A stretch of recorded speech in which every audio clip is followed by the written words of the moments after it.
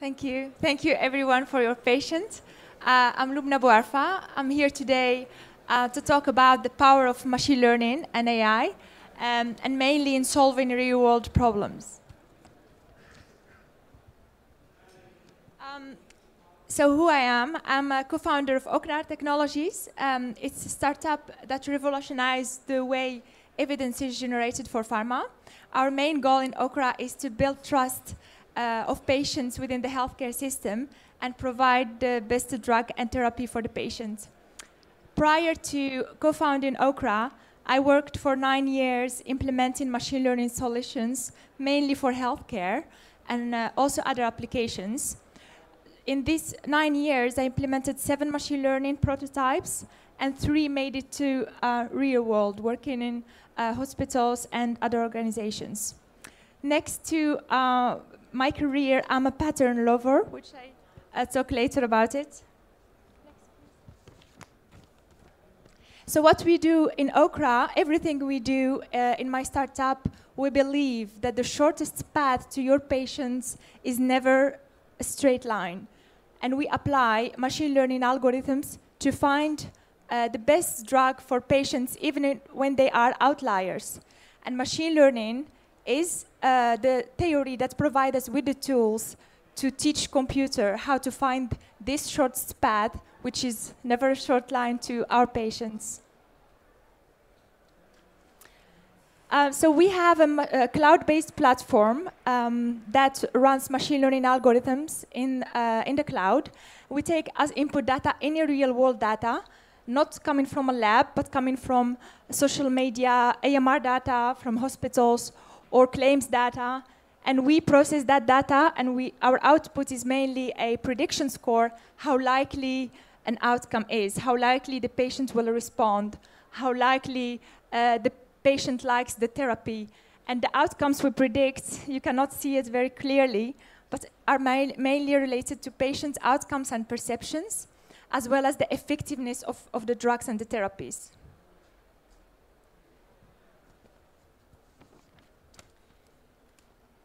So besides my career, I said I'm a pattern lover. I'm trying to be a conscious person. I love to think, and since early years, I love patterns. Patterns in architecture, patterns in music, patterns in people, and in behavior.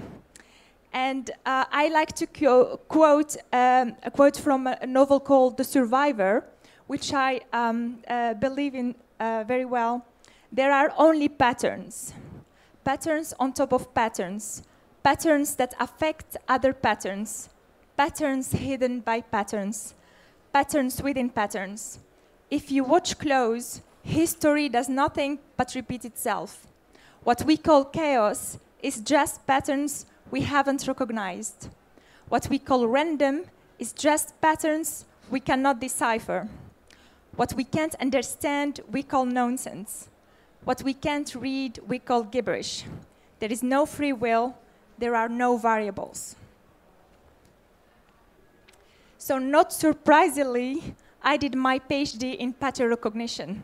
So what you see here is work I devoted 4 years of my life trying to understand surgical behavior.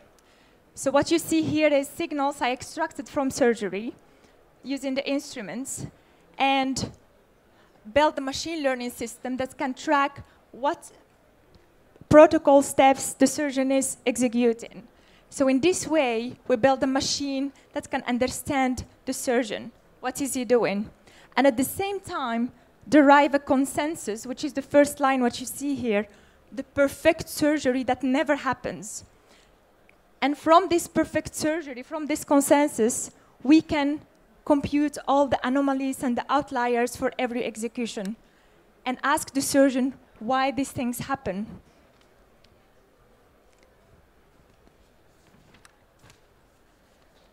So I'm a pattern recognizer, and I want to talk to you today about the part of machine learning that fundamentally changed my perception of things and really changed the way how I live, how I mother, and how I belong, and how I choose people for my inner circle.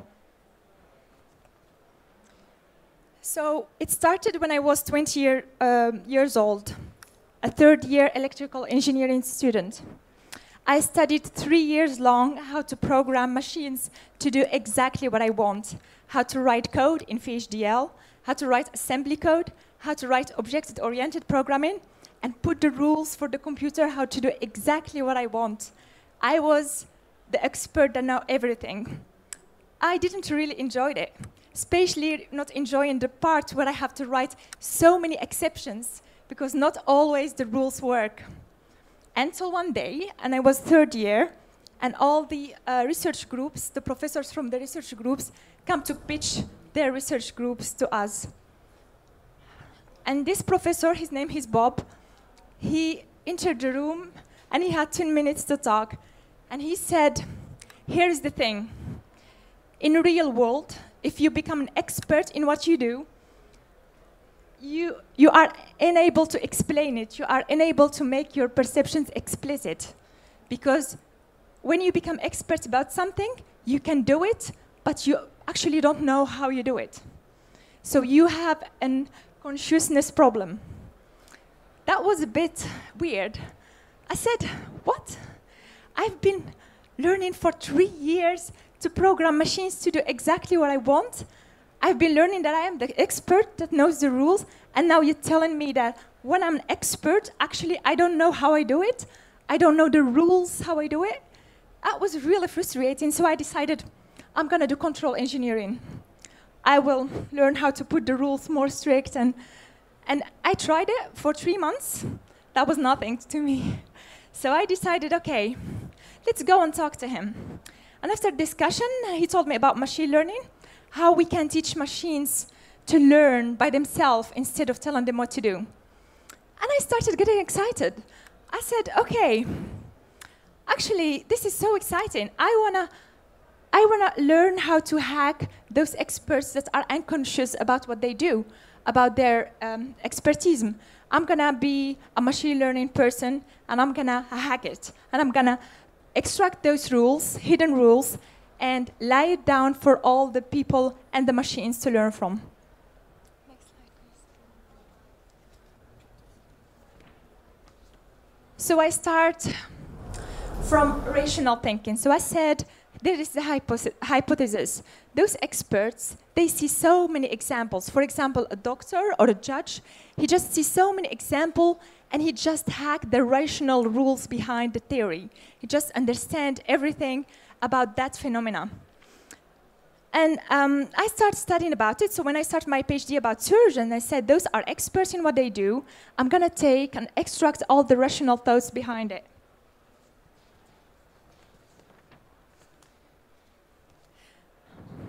So, and I discovered this amazing theorem called the central limit theorem. How many of you heard about this before? Great. So this theorem said, if you see so many examples from real life, so many examples, so many people, and they are randomly sampled from each other, then actually the more you see, the more beautiful this bell curve becomes, the more you can fit it in a nice normal distribution. And which means that we can generate a consensus from those observations. Then we can fit this nice bell curve, and we can extract everything we want. We can extract averages, medians, variances, and then we have a consensus.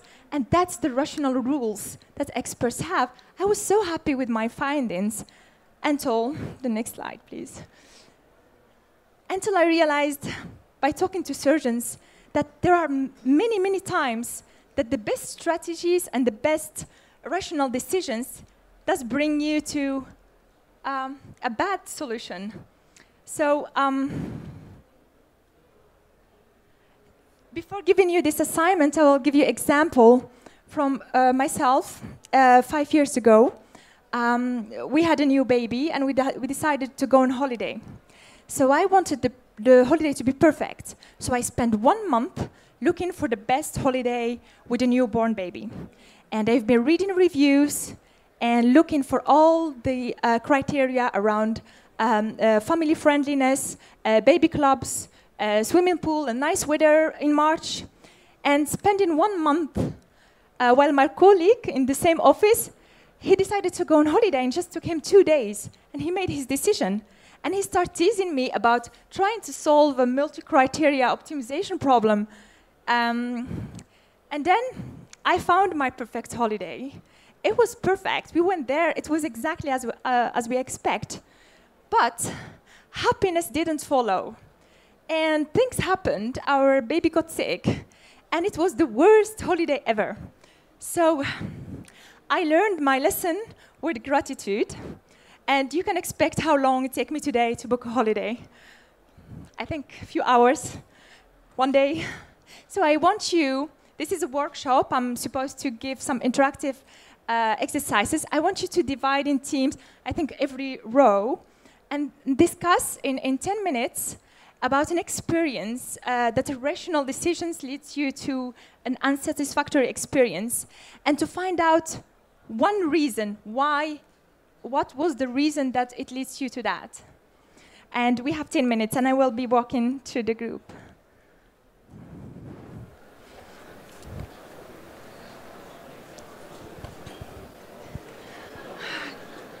Hi. Hi. Yeah. It's just to find a reason.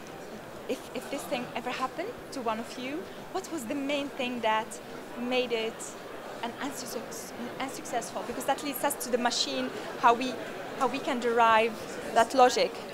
Something starting to do the right thing that it doesn't want. Yeah. So we have 10 minutes.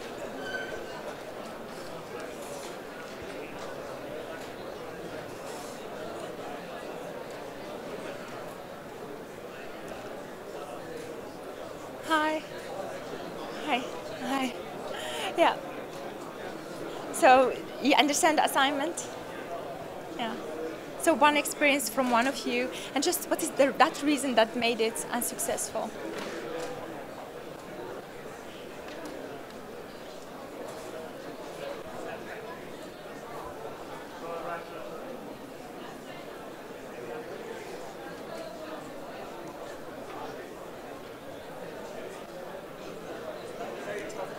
Really?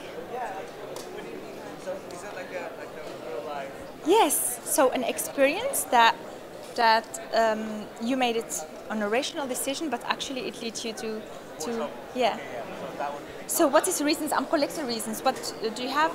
yeah, like the other day in surgery, like when I was in cataracts. Yeah. So when you take the lens out of the eyes, like to stop the eyes from collapsing, you put like a viscous material Yeah. in. And while I was doing that, the iris, so this lady had floppy iris. Yeah. So her iris came out, and that caused some minor trauma to the iris. And that basically, like from my point of view, like she, instead of her iris being nice and circular, Yeah.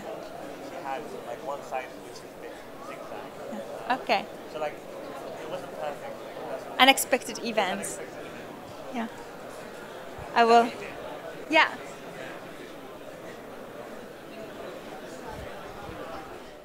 So, anyone who wants to share one of the reasons that we tried to discover here?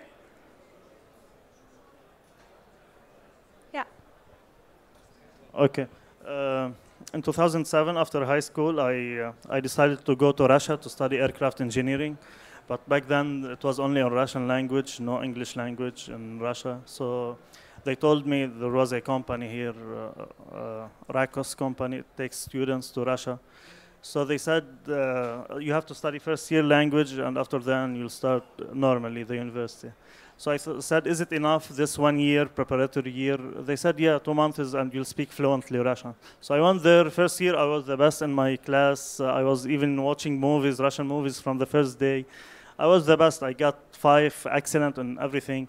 So when I started second year, like in the first lecture, even it's not engineering, it was history, I didn't understand a word. It was like, I was surprised. So I decided not to continue. I have to understand every word in the lecture. And they were telling me like first 6 months you'll understand, but I decided not to continue. So I came back. So yeah, what was the problem? Like they told me it will be enough this 1 year, and it wasn't. I was the best in my class. Like all foreigners like who go to Russia, they'll face the same problem. Like first 6 months they'll not understand the word. It's Like they told me it will be enough. This 1 year, they lied to me because they are taking money. They don't care whether you understand everything in lectures or not.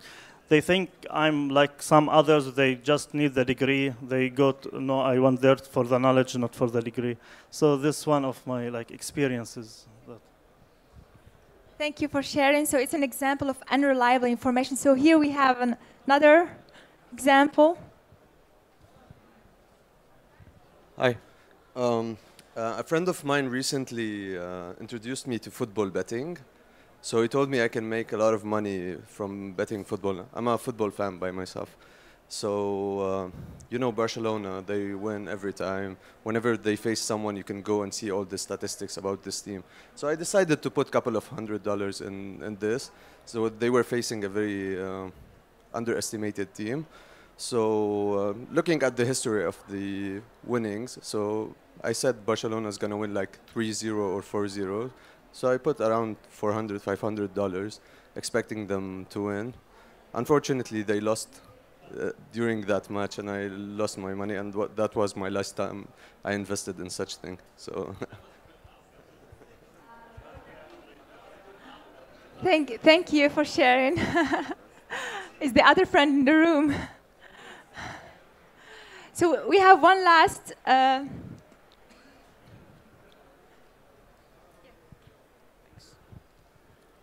Well, for this not to be surprising, I guess it's university. So I ditched university a couple of times, then came back thinking it would be the rational thing to do, you know, because we're in a place where, okay, we're supposed to have our degrees, we're supposed to do something, like if whatever we want to do with our lives, that's what you need.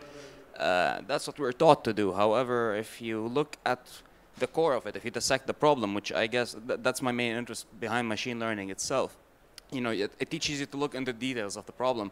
And I'm not learning anything that is beneficial to me. If I want to find a job, the job that I'm going to be finding is not correlated with the degree that I'm going to be getting anyway. So it would be a rational decision not to really end up being there. However, I'm still there. So I'm really disappointed. So thank you, everyone. Can we see the next slide? So this is a slide from a paper from 1971. So it is about diagnostic classification accuracy of doctors that's been exposed to many tests. So what you see here is the number of test results they've been seeing, and what you see on the y-axis is the accuracy of their diagnosis. This paper showed that actually, when you show too much information, too much criteria to the human, he starts making wrong judgment. So when you have a lot of criteria to make your decision from and not clear, then you start making the wrong decision. And seeing same criteria but less gives you much more accuracy in decision making. And that's exactly in machine learning the same thing. What we call the curse of dimensionality. So when we train a machine learning algorithm with many parameters to predict an outcome, this is the error that the machine learning algorithm makes, and this is the number of parameters we give him to train the variables. So what we see is that the classification error decreases as more and more parameters are used by the system. But at some moment, if we increase the features, the error increases again, which means that's too much detail for the machine to handle. And it's so funny that both for people and for machines, that the curse of dimensionality is a problem. So, so the rules that I experience with rational decision making is that as we learn from machine learning, we should select just few well-defined features, characteristics, ideally around 7, and then choose a simple criteria, either yes or no, going or not going, and then a very simple performance measure for the features. If it is sunny weather, if a number of reviews is good, if the majority is good, and not too much. And that helps us to avoid the curse of dimensionality. But the other thing is, this is about the rationals. What about the emotion? The emotion is another problem, because what the decisions we make based on emotion can lead us to totally irrational criteria.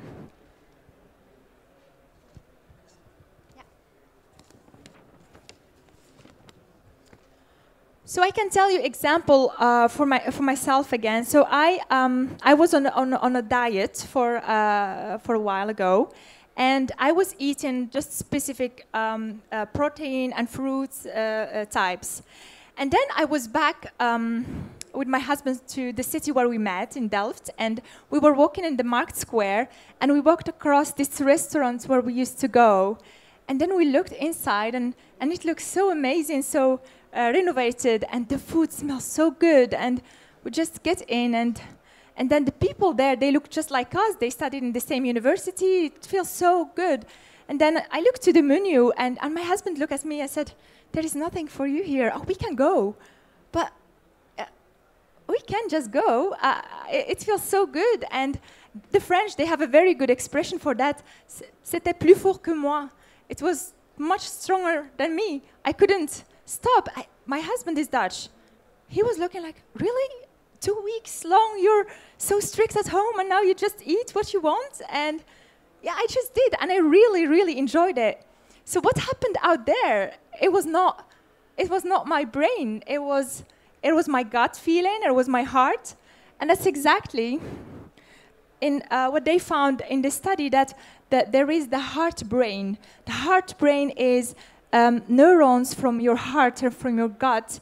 There is a small portion in our brain, those neurons coming from those organs, and that are controlling our decision making.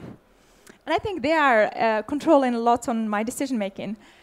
And there was another study which was really interesting.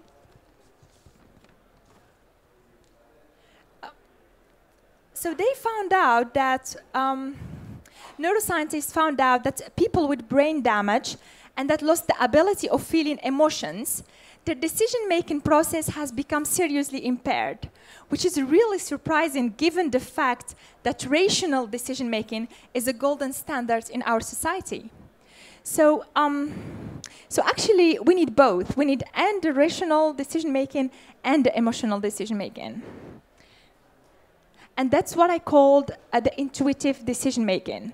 So one-side approaches miss a lot of information. And that's not the answer. So the key ingredient of expert decision-making, back to the experts like surgeons and other experts, is the successful integration of these two, the rational and the emotional. But then looking back to my reasoning about the central limit theorem, which we go back to the next slide, if there is emotion involved, if there is heart-brain neurons in our brain, which means that actually this normal distribution wouldn't fit, because we cannot have randomized samples, because every person we see, we judge, we have a bias all the time, because we have those heart-brain emotions everywhere. So actually, the central limit theorem doesn't work in a real world, because we just happen to be humans. And which means that this nice bell curve has very, very long tails, and that they might be going to infinity, and that people like you and me might be here, and we will never benefit from the expert decision-making because we don't fit in this nice bell curve. But because he's expert, we might still give us a good judgment. But this makes a big dilemma for us, because in a machine learning algorithm, we cannot use the central limit theorem, because we will miss all these people.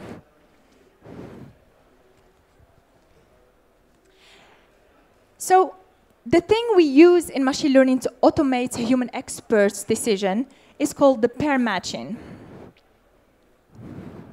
So what you see here is a photograph that needs to be matched against these two. So we need to train a machine learning algorithm to tell us how likely is this person to be this one, and how likely is this picture to be this one. And the distance measures we use, we call it pair matching. Next one. So when we apply the rational decision-making and we fit a central limit theorem on the data, basically what we apply is the triangle inequality coming from the Pythagoras theorem, which says the shortest distance between 2 points is a straight line. Because if we have 3 points in space, it's much shorter to come from this point to this point other than through another point in space. And then this means if we apply a distance metric in machine learning, the distance between these two pictures should be smaller than the two distances added to each other. So we have different machine learning metrics to measure this. We have Euclidean metrics, which are very strict, that the side of one of the triangle should be the sum of the two. We have known Euclidean metrics, which basically said it should be, according to the triangle inequality, it should be less than the sum. And we have known Euclidean known metric algorithms, which basically violates the triangle inequality and says the shortest distance between 2 points is not straight line. There was this paper in 2014, amazing work, published, and they did a meta-analysis across all the literature in pattern recognition and machine learning about what is the best for real world. Is it metric or no-metric approaches? And what they found is good recognition is non-metric. It basically doesn't satisfy the triangle inequality, which says that the shortest distance between 2 points is not straight line, which says expert decision-making doesn't fit a normal distribution.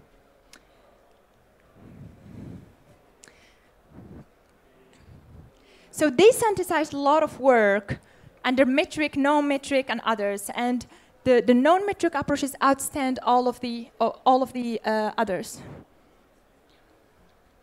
They validated their work on different data sets coming from images, as this one. And here I will give you examples from real world about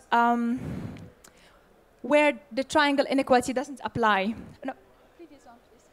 So this is in Norway. This is two towns, V and G.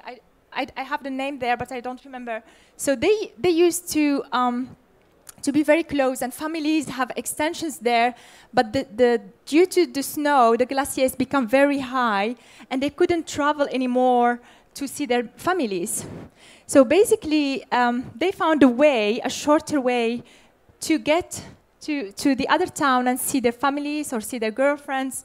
And it's not straight line. It's not, the shortest distance here is not straight line. Another example is, in real life, when we have two men loving the same woman, they are both very close to her, but the distance between them, according to metric algorithms or metric distances, should be very close. They should be friends. But we know from real life this is not true. And another example, this is, by the way, an algorithm that we use in image processing. Once we have a table with two objects on the table, there is a cup which is touching the table, the distance is 0, and the book to the table is 0, but the distance between the cup and the book is not 0, which again violates the triangle inequality. So here is a little assignment again, and I hope you're not believing after that. So I want you to create this confusion matrix from a real-life problem that violates the triangle inequality, where the distance between two objects is not straight line. Would you think of an example? Yes, please. So you see, in Lebanon, we have the perfect example in politics. So you have one party who has a perfect alliance with another party. I'm not gonna say names in order, but I'm pretty sure everyone knows what I'm talking about. And then the second party would go and have another alliance with the perfect enemy of the first party. And this is actually in ruling today.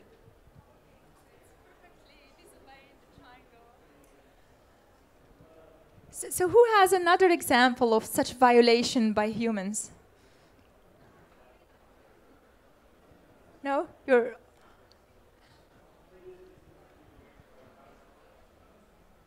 Basically, airliners, when we travel by plane, if you go, for example, if you want to go between here and, let's say, for example, Romania, it would be cheaper if you go to Britain and then take a flight from Britain to Romania, rather than going from here to Romania, for example, even though fuel costs are cheaper if we go directly, right? So shortest path is straight line, like the crow flies, but in reality, it is something different. So exactly, you're saying by looking to the cost as a distance, it is much shorter to go through a longer traject than to go directly, which is... Any other example? Okay, I think we had enough. So actually, it is very normal, very natural to be non-metric. We all non-metric. And we still, most of the approaches used, they claim to be machine learning, by the way. And in statistics, they are using metric approaches. Drugs for healthcare are validated by clinical trials, which they use the normal distribution to approve the drug in clinical trials. They fit all the patient's population in a normal distribution to validate that the drug is working. And now what you have, the drug is in the market, and guess what? Everyone is an outlier. They don't fit that distribution. And not just for drugs, policies are validated in the same way. What programs they teach our children at schools, they are validated in similar way on smaller group of people because they assume that the central limit theorem will fit the data and they can generalize. Another example, yes?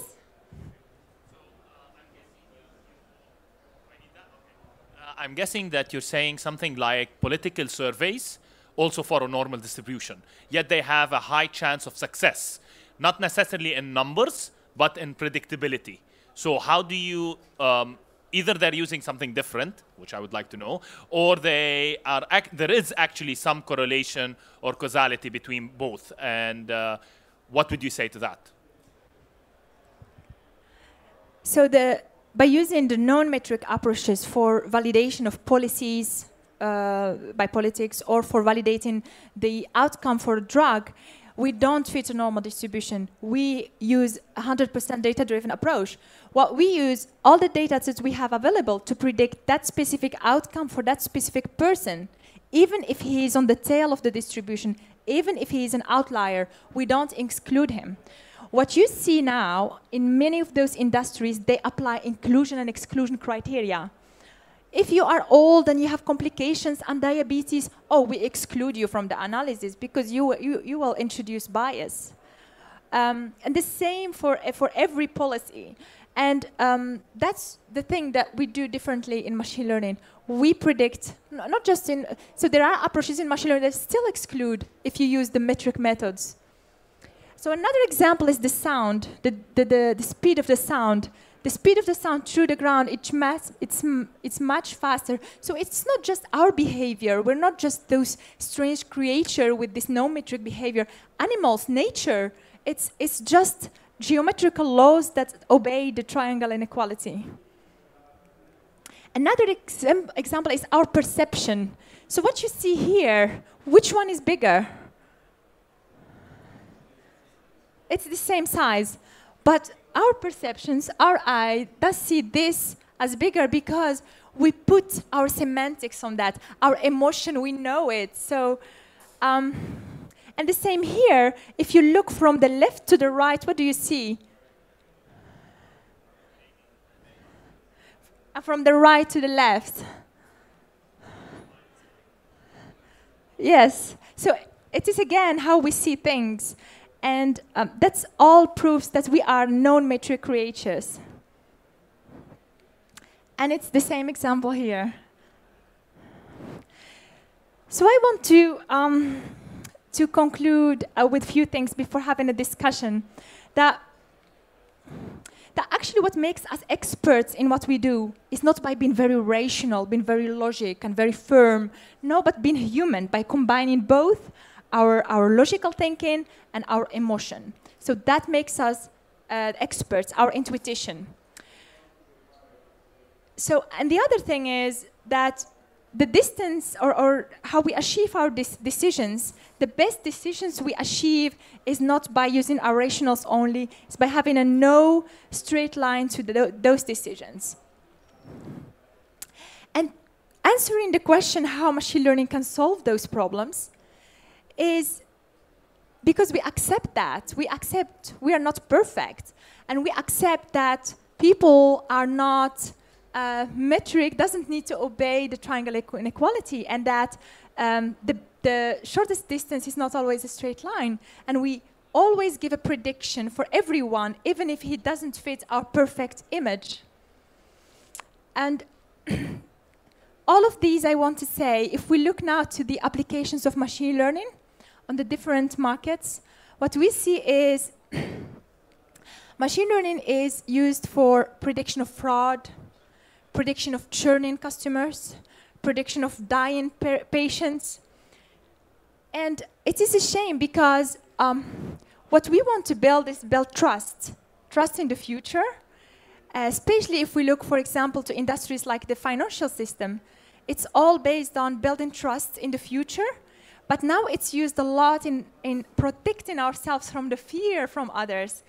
While the whole theory of machine learning is based on accepting everyone, even if it is an outlier.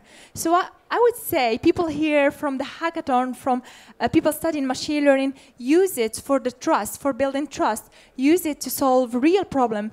Use it to find your genuine customers or high-value customers, and not to just build walls to divide and label everyone in the society. And now, please, I want to use the remaining time of the presentations for you to share and you to ask questions about this. Thank you.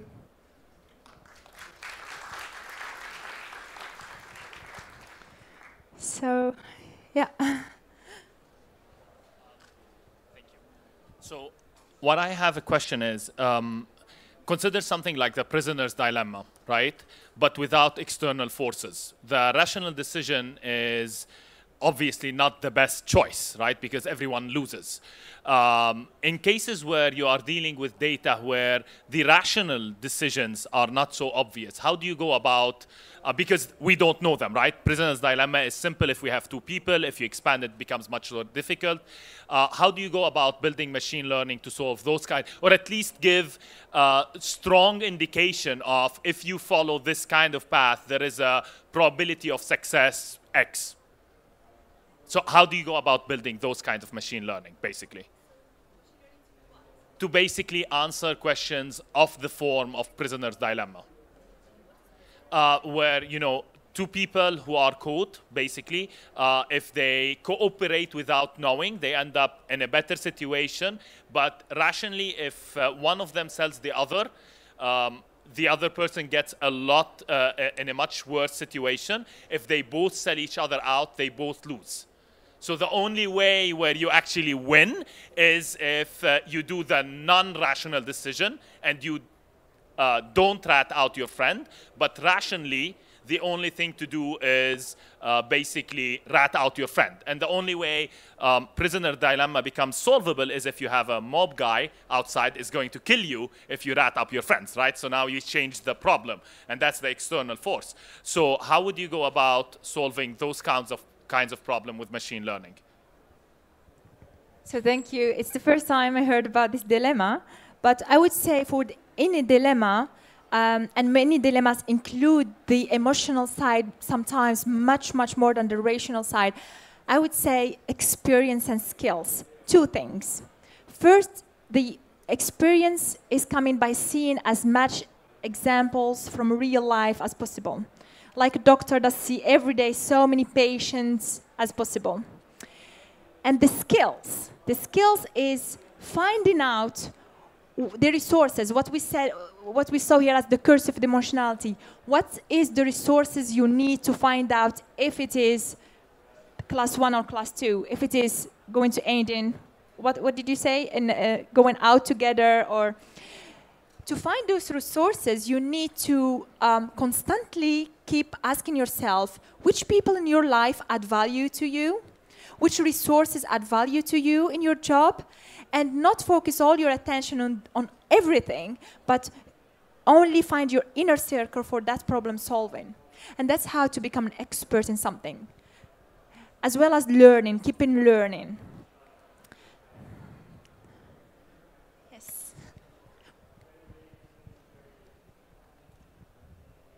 Hi, thanks for the great talk. My background is medical, and there's an interesting point you mentioned about how we shouldn't be labeling things, and just focusing on the medical aspect of it. I just wonder whether if we improve the quality of our labeling, if we label more, would we get better data, and can we then revert back to the metric input? So for example, rather than us excluding certain people, if we include every single person and subset stratify all the data we have, would our data then not conform to the central limit theorem? So in other words, a lot of the examples you provided today, it appears to be almost metaphysical. But if we strip it back down to the bare basics, the chemical and the physical compositions, and if we go back to the human bodies, where we go back to the physiological pathways, including the genome and our understanding of it, would we not find that all our data does in fact go back to the metric predictions?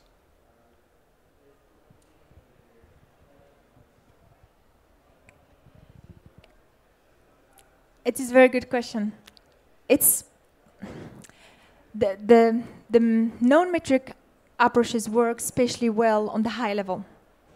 On the high level, especially when there is human inference involved, nature inference, it's not just what I saw with the sound distance, when there is interpretation of things, when there is a physical medium that transforms the signal, either it's a human being, either it's a material like the ground makes the sound run faster, then we need these non-metric distances. We need to hack those distances and find that short distance. Once we go more low level, once we talk about signal features that are very small, like the particles, like the cells, then we might see that metric approaches for specific features work. I think there is higher probability that the central limit theorem will fit on much, much low-level signal than on the high level. But as you know, as a doctor, the data we collect, it's all high level. What we collect is age, gender, ethnicity, sometimes type of food. It's all high level. There is always a medium of transformation. Either it's the human being, either it's the culture, either it's... And that's why those the central limit theorem doesn't fit.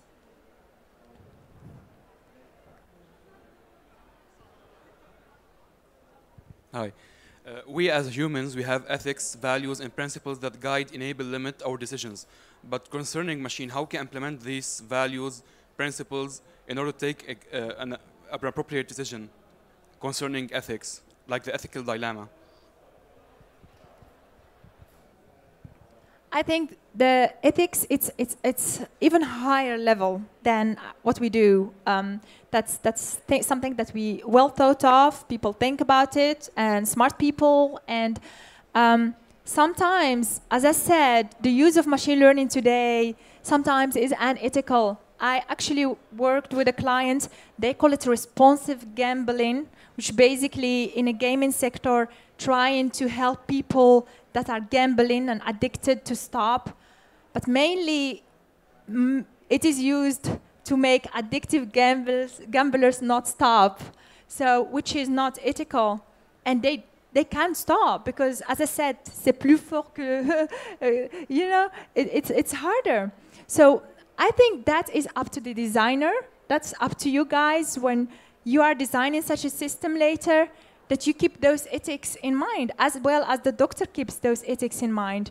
And if you think that the direction you're implementing machine learning for is not adding value, is labeling, is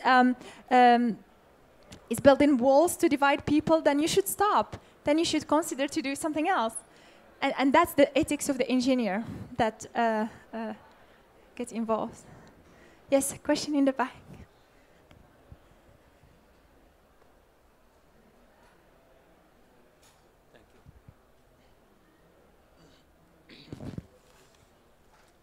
I just want to share something. I don't think the problem is in the rational thinking itself. I think in a very ideal and perfect and impossible world, rational thinking is a good solution. But the problem is in rational thinking, we have two problems. One of them is we don't have access to all the data. We will never have access to data, but in a very perfect parallel universe, if we have access to all the data and all the possibility, rational thinking, I think, would be the option. And another problem with rational thinking is the processing time. So if we, let's say, if we want to do the perfect vacation, if we spend 3 years, it will be the perfect, but we lost the 3 years, which caused other problems. The baby is grown up and other issues, you know? So I think the problem when we say rational thinking, I think it should be related to the processing time and the data. That's why it's a problem to have rational thinking in this aspect. So we use our intuition and other stuff to make decisions. That's the problem, I think. Yeah, thank you. This is so true. Yes, it is. If we live in a perfect world and we have all the information, the central limit theorem will work, and we will be very happy to have it, and we don't need to see so many examples to reach the consensus. And that's not true. We know that.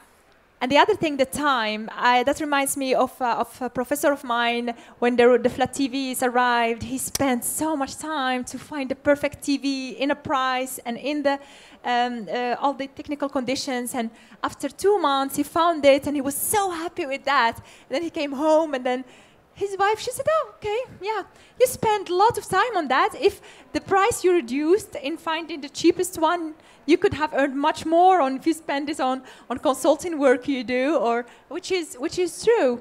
And yeah, I agree. Any more? Yeah. Sorry.